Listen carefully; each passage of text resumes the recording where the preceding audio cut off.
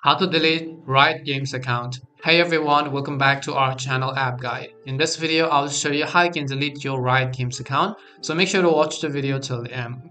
To delete your Riot Games account, just come to riotgames.com and then make sure to sign into your Riot Games account first. Then scroll down to the bottom of the footer bar until you see all these options. Here you want to choose the option called Player Support. And once you go to player support, choose the game that you would like to delete your account for. It could be League of Legends, it could be Teamfight Tactics, it could be Valorant, or it could be the Wild Rift option as well. So just choose the game that you would like to delete your Riot Games account for. After you choose the game, you'll come to this page basically, and then at the top you'll be able to see multiple menu bar options. So after the web page successfully loads up, you have to choose the option called submit a ticket. So right at the top you'll find the option called submit a ticket. Just make sure to click on it. Once you click on the option called submit the ticket, here under the request type, just open the drop down menu and then choose the option called account management, data request or deletion.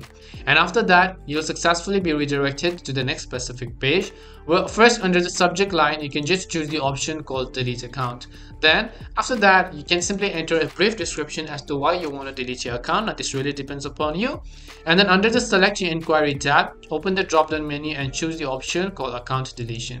Then agree to all the terms and conditions over here and then just click on the submit option from the bottom.